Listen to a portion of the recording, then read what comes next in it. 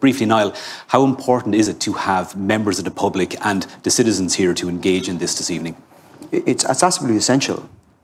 You know, we talked about ADAPT as a human-centred research group, and it is because it is constantly soliciting input from the key stakeholders. You know, if you think of the different contexts, you know, it's the public who are the experts in the different contexts, whether that's in manufacturing or whether it's health or whether it's, you know, legal or whether it's fintech.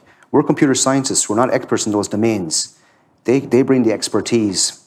And then the general public, you know, who are not industry specific, you know, they're the key stakeholders who tell us what they are prepared to accept from these kind of technologies. And I think that's essential. It's absolutely essential.